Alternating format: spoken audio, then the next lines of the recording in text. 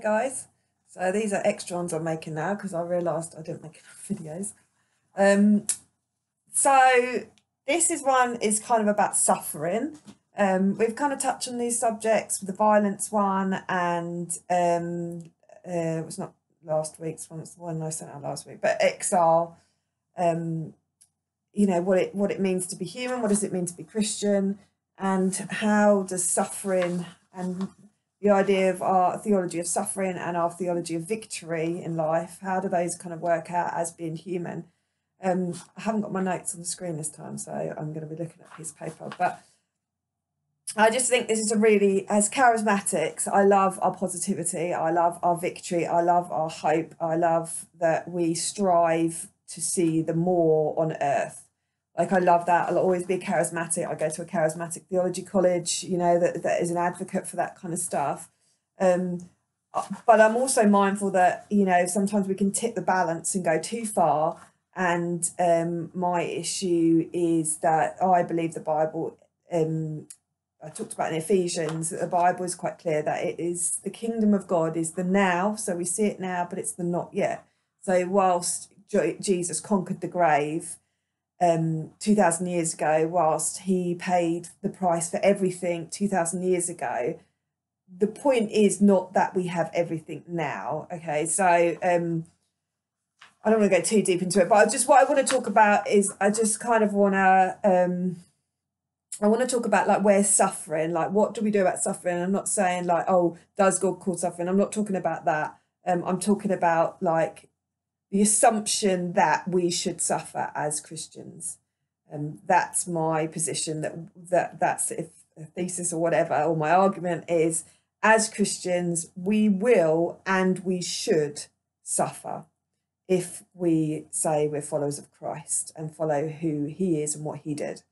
Okay, so I haven't done an introduction, so that's not very helpful. But I just want to go over, so we had the early church, and for those who know, the early church persecution was rife.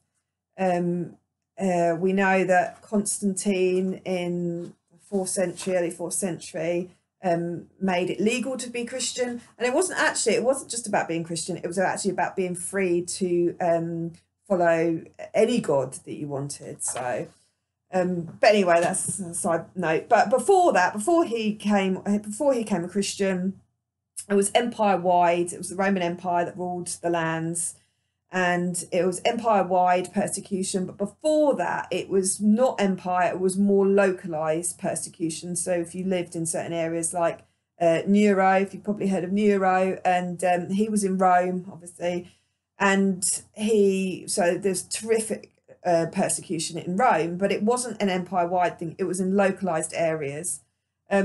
So we have in the early church localized areas called Carthage. There's some early church fathers that have come out of this place.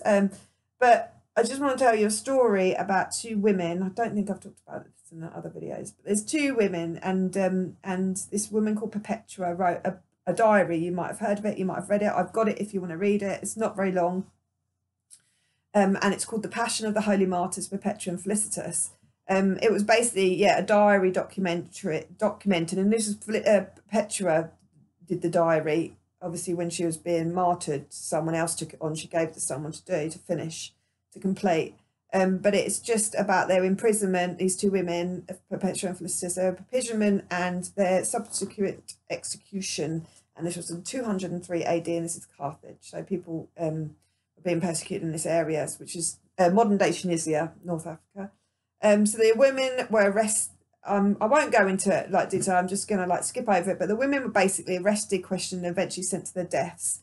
And they were maimed by wild beasts, and then, because the wild beasts didn't kill them, they were then slain by the sword. And it was a gladiatorial games for the area, and it was to celebrate the emperor's son. So go figure, like that's your entertainment. That's to celebrate your son's birthday. And Perpetua was actually from a noble family, and she had a young baby boy. I can't remember how old he was. Not young, quite young. And so he was pre-weaned, so he was still being fully breastfed. And so she was breastfeeding. And Felicitas was a slave woman, obviously connected in some way to Perpetua, and who was heavily pregnant at a time of imprisonment, like saving grace in some ways that the Roman army wouldn't kill pregnant women, heavily pregnant women. However, they're quite happy to kill them afterwards, which is basically a death sentence to a baby potentially if they haven't got anyone to breastfeed them. But anyway, so their demise and ultimate destruction came at the hands of refusing to take an oath, make a sacrifice, or burn incense to honour the emperor and the Roman gods. That is why they were killed. They could be Christian, they were allowed to be Christian, but they had to also burn incense or make a sacrifice for the Roman gods. So you had to do both. And because they refused and were unwilling to compromise their Christian values as their values as Christian women, Perpetua gave up her pre-weaned child to someone, and we actually know in the diary that he was okay. And Felicitas, they all prayed because she wanted to go to her death with all the other people martyrs, including Perpetua, and she knew she wouldn't be able to because she was 8 months pregnant. So they prayed in this diary. You hear about them praying to go into early labour so she could give birth, hand over the baby, and go to her death with the others. And that's exactly what happens. It says they prayed, and as soon as they stopped praying, an hour later, she had labour pains and she went into birth, being mocked and scorned by the Roman guards because obviously she was making noises, because any woman, amen, it hurts when you get birth, and I'm assuming in a cell with no painkillers or anything was probably quite traumatic. Mocking her and scorning her, saying, how are you going to survive, the gladiatorial games if you can't, be quiet when you're giving birth, I guess. But she gives the baby up to a sister, obviously a fellow believer, and they go to the Perpetua, Felicitas, and the other martyrs go to their deaths in this gladiatorial games.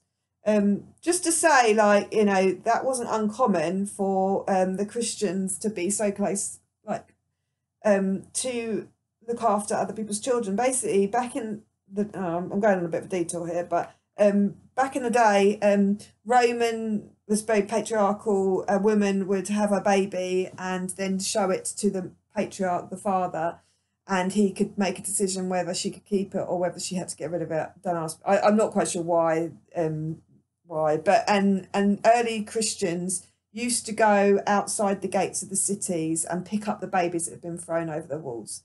So just to say that Christians from day one have always been pro-life, have always understood, well, intrinsically we understand that every life has purpose and made in the image of God, but also to have compassion and actually look after those babies. So anyway, that's a side note. But yeah, so what they wouldn't do, they wouldn't worship other gods, the gods of the time, and why people didn't like them. So there's obviously this idea of localized politicians and stuff thinking, these people are going to uprise, they're going to try, because they didn't understand Christianity. It was a new thing. But also the local people had fear that, if these Christians, if these people didn't sacrifice to the gods, then if there's droughts or earthquakes or, bad crops, then it's because these people aren't being subservient to the gods, because that's how the gods always live. The gods, our idea of a loving God and a personal God is just so out of their understanding. You serve the gods, that you were subservient to them, and you just are at the mercy of whether they volatility. So they would lay blame the Christians, and their fear of nature and the fear of the gods would want them to get rid of these Christians because they're not sacrificing to the gods, and if the gods are going to send droughts, because they're angry, these people are not going to do it. So basically, the Christians were scapegoats back then. So they were the scapegoats. And they suffered just as Jesus did. And we know that Jesus was the scapegoat of the world. Now, the imagery of scapegoat is in the Old Testament. It got to do Yom Kippur, got to do with the Day of Atonement, with the scapegoat, the two goats, for the people's sins. What have I put here? So the persecuted church would be martyred and persecuted just as Jesus was martyred and persecuted, and they were following in the footsteps of Christ. They understood that to be Christian was to follow Christ, and to follow Christ was to suffer and potentially to die. So when Jesus says, you know, pick up your cross, you know, the disciples knew where they had littered, streets were littered with crosses, that he was literally saying, this is, you pick up your cross, you know, literally you may have to die for me. Yeah, so and Paul talks about this a lot in his writings. So in the idea of baptism, it actually says, you know, the idea is like we die with Christ, we rise with Christ, and we have new life in Christ. But to be like Christ and to look like Christ and to follow Christ, then we must suffer like Christ. But Jesus Christ suffered with the joy set before him. We know scripture says that. And so the joy set before him was, what was his joy? His joy was us. It's us, that Jesus incarnate himself into humanity. He came into being, you know, human with us. He condescended himself into humanity. And what he did was unified us, restored us back to God. And so this is our joy. So he went to the cross because God so loves his creation. He went to the cross with joy, knowing his people could be rescued and saved. That's what he was doing. That was his joy. So now we can deny ourselves and carry our cross of suffering to love those who God died for. So Christ did it for us, for all of us. And then he says, you go do it now for others. So this is what Jesus asks of all his true disciples. So what's our abundance that aligns up with, you know, coming alongside suffering? Because again, you can have parts of the church or people talk about it's just suffering. We've just got to suffer and crawl on our hands and knees till we get to heaven. Okay, yeah, I mean, some people do that. You know, that is a reality for some people. However, the joy is ultimately being restored back to God. And there is a relationship there. Like, again, like we're not Muslims, you know, our God is not just great and good and out there and separate from ourselves. God has brought himself into humanity through Christ. So we are, you know, connected with him. We'll never be God, but we are in union with Christ, back to God and restored through Christ by the power of the Spirit. So, so since the garden, so that's all we know, everything went belly up. We know there's been some kind of separation, and there is still some kind of separation. So Paul talks in Ephesians about the reconciliation between us and God through Christ by the power of the Spirit, and that we are under, or we were, if we're Christians, were under the cosmic powers that we could never rid ourselves of. Oh, hello, turned upside down. Ourselves. After Christ came, and when we accept Christ, atoning sacrifice for us, and we are sealed with the promise of the Holy Spirit. But the conversation doesn't end there, obviously. We don't go straight to heaven. So obviously there is an assignment that God wants us to do, that we are here on earth. We're humans. We have an assignment on earth. We look at Genesis 1 and 2. Otherwise, you know, we'll just go straight to heaven. But that's not the point. So when we became Christian, in the same way, we are also not given a perfect life on earth. Once we become Christian, you know, we don't have a perfect life. That's not the point. The point is not to have a perfect life. Otherwise, if it was, then we would go straight to heaven. God has restored us back to himself, but we are also being restored, and we will be perfectly restored, but not in this lifetime. This is what we're talking about, the kingdom of God, the now and the not yet. Always think about the idea of the kingdom. You see things now, we see heaven, we use different language, we see heaven break through, we see, you know, but we also recognise that there's hell on earth. And also the reality is we have an assignment on earth that we won't have an assignment in heaven. You don't get married, there's no marriage in heaven. Yeah, so where was I?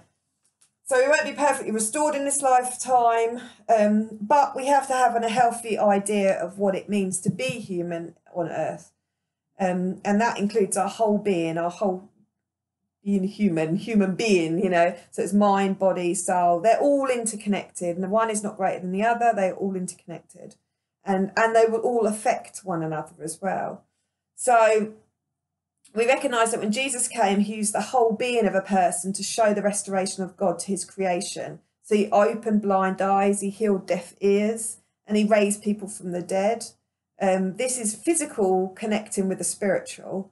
They're interconnected. So we see people healed of diseases. It's symbolic, but it's also literal of the restoration. However, physical healings are not the main point. Jesus raised people from the dead, but those people still eventually died. And people still healed, raised from the dead, and they still go on to die.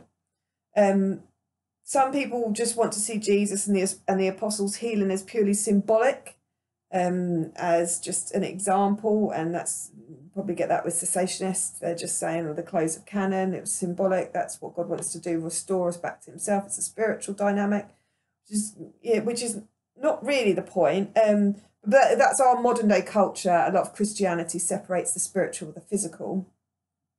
So when we say, for example, blessed are the poor, Jesus says, blessed are the poor, it's not just a financial issue. It's a full-blown body, mind, spiritual poverty. It's recognising the whole of our humanity is poor.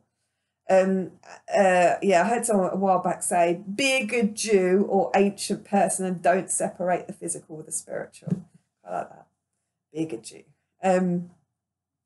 But it is true that physical healing aren't the main point. It's not the main point. We are still going to die. Our bodies are still crumbling because we live in a fallen world. Restoration back to God, that is the main point. But physical healings represent something of the spiritual in the physical.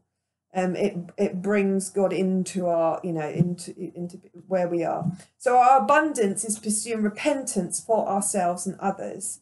It is in the restoration to be made in human likeness, which is truly human. To be truly human is only possible through Christ and his incarnation into humanity and what he did on the cross as a human and as God and subsequent resurrection. The heart of the kingdom of God is Jesus is Lord. Jesus is God. And only through him can we be restored from God. The kingdom, so it's just this, recognising this physical, spiritual reality. But like I said to someone recently, it's like, will you still love Jesus if he never heals anyone again? Every time you pray, no one's ever healed. Will you still love Jesus? Or is your love for God based on the fact that he does stuff on earth? Now, he will do stuff. That's the thing. He does do stuff. But I'm just trying to be challenging. But because ultimately it's about Jesus being Lord, coming to do what he did on the cross, and us being connected back to the Father. But the physical, we all have resurrected bodies, so the whole perfection is coming. And we see glimmers of it. That's the point, but we won't see it all now. So submit to his ways. That is the way of salvation. So if we go in Paul's example, we could argue that Paul, in his willingness, in his willingness and humility, Paul emptied himself of all his privileges he had of a Pharisee. So we know to follow Christ. So we know he's a Pharisee, and he talks about that, in a bit of length, going, I was the tribe of Benjamin, I was the best of the best, and he would have had a lot of privilege, and he chose to empty himself of his privilege whilst not rejecting his past. So we don't want to do that. We don't want to reject his Jewishness, but emptying of his privileges of being this person and to follow Christ. And so we read that he's following Jesus' footsteps. So if we read Philippians 2:5-7, it says, in your relationships with one another, have the same mindset as Christ Jesus, who being in the very nature of God, did not consider equality with God something to be used to his own advantage. Rather, he made himself nothing by taking the very nature of a slave, being made in human likeness. It's a servant here, but I've used the word slave because I think, this is my argument, it was Jesus who became a slave by coming into humanity. So to be human was to be a slave. And this is the example Paul conformed to by suffering and dying for Christ. Just like Christ, Paul also became a slave, born again in human likeness and new creation. That's 2 Corinthians 5:17. It says,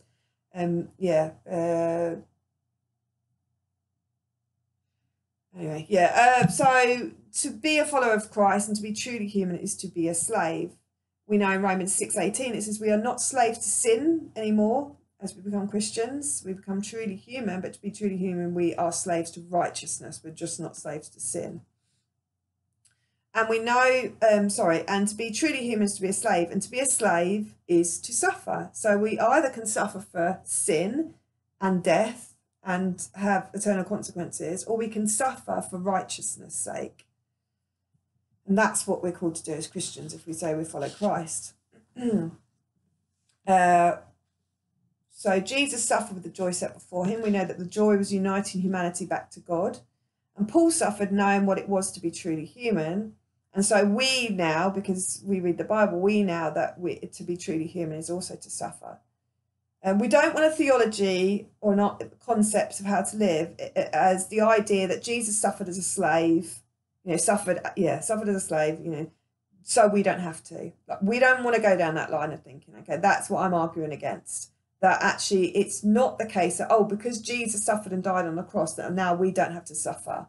That he's just paid the price for everything. Now we can have a great life. Amen. That is not the point on this earth, not the now, but in the not yet. So it's not true that to be human, it's true to be human that we should suffer. Otherwise, we do not follow Christ into his death. And that's Romans 6, that we do follow him into his death. Because if we don't do that, we don't participate. If we don't participate in the suffering of the cross, we are only, through Christ, represented and substituted for at the cross. We are not participating in the cross. Where Scripture, if we're going to be honest and true to Scripture, the Scriptures are quite clear that we deny ourselves, we pick up our cross, we suffer for righteousness' sake. That actually we are represented, that Christ represents humanity in the cross, and he does substitute through his sinlessness our sins, but also he asks us to participate in that cross as well.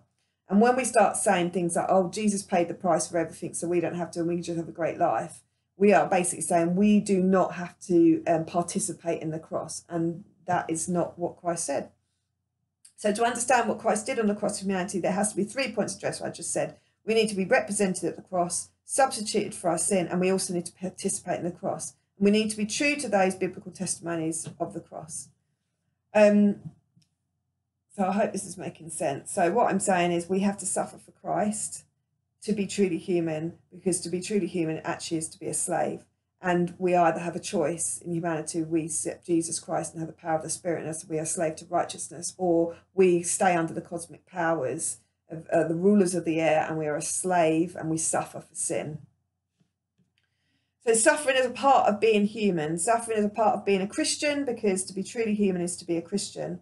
It's to follow Christ, which will have you bumping up against the powers of the rule of the air, the cosmic powers that people are bound in with no way out apart from Christ, which is the will of the Father and made possible by the Holy Spirit. But the joy is in the restoration to God and the eternal promise we have in Christ, which is sealed in by the Holy Spirit. But it is to suffer on this earth. So the reason why I mentioned the persecuted church, and we have a persecuted church today, in some ways it's a real obvious suffering. They know if they speak the name of Jesus, they'll be persecuted, they'll die for their faith. So so in our situation, we're a little bit like the Constantine era. We're like the post-persecuted church. It's legal to be Christian, and so you had people after that sort of, how do we suffer for Christ when people are okay with us saying something, about Jesus, or living a Christian life, or not having to go into the Roman gods and give sacrifices, whatever. And I suppose that's kind of a question that I'm leaving you guys. How can you suffer for your faith today? So yeah, I've made some comments in the previous video. So regarding the exile video, like our values, are they things that are going to hit against our culture? There's some values in our culture that are great, and like you can go and feed in soup kitchens every day of the week. You can go and adopt hundreds of babies. There's tons of stuff, especially when it comes to social justice, which is totally biblical, and we totally should be doing that in the church. We must be doing that. but it won't get you persecuted in our society. Now, there's other societies that, will, again, not necessarily persecute you, but think you're crazy. Like, why would you waste your life, looking after the poor? We don't really think like that. So there's definitely been, we've had 2,000 years of Christianity, and there's definitely things that resonate in our society that make it very Christian. The problem is there's a lot of stuff nowadays that is becoming less and less. So compassion, we do have compassion to a certain extent. Humility is becoming less so. Forgiveness, true love, what it means to be true love, charity, perseverance, patience.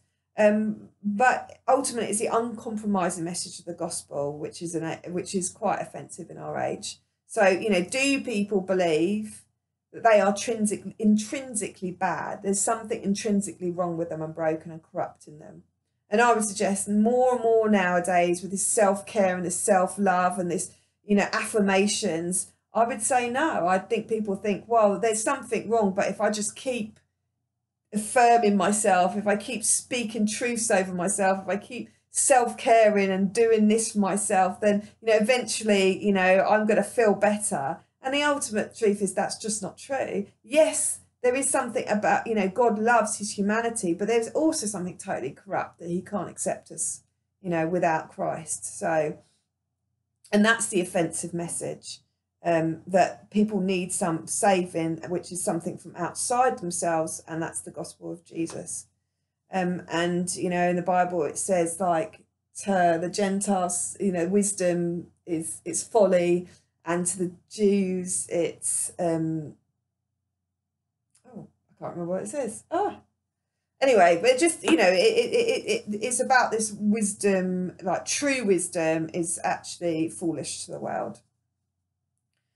So I just ask yourself, so,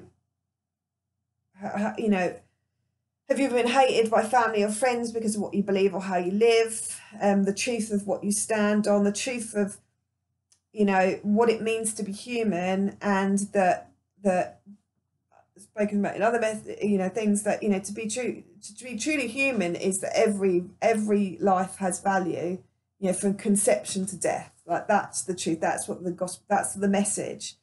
And when you denounce that, then you denounce kind of what Jesus came to save, because you're saying actually that doesn't need saving, because we've deemed that not, we can, kill that, or we can, do horrendous things to that. We can enslave that person, whatever, because actually then they don't have value.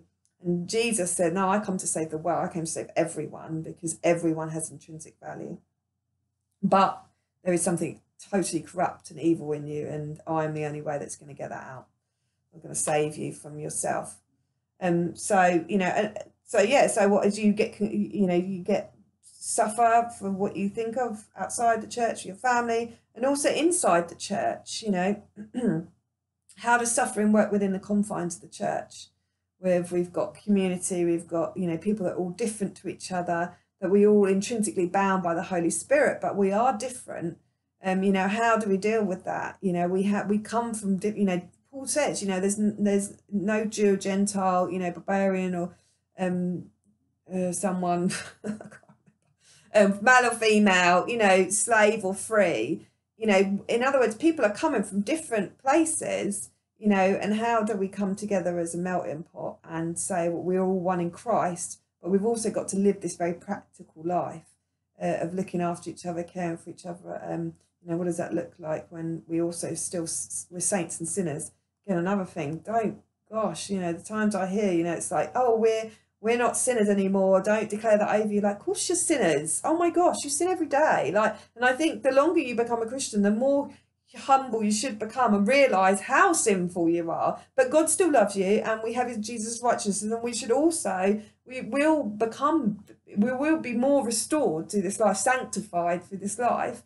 But but it doesn't mean you'll be perfect, and to not recognise you're not a sinner anymore, you're going to get yourself in a world of trouble, because you're just going to think everything you do is perfectly fine, because, oh, God's in me, so anything I do is perfectly fine. Oh my gosh, no, please do not go down that road. Like, you had to suffer because of righteousness' sake to be a better person. And sometimes, Yeah, and also recognizing you're a sinner for the rest of your life till you meet Jesus. It comes again. So just meditate on that. Sorry, I have waffled a bit on this one.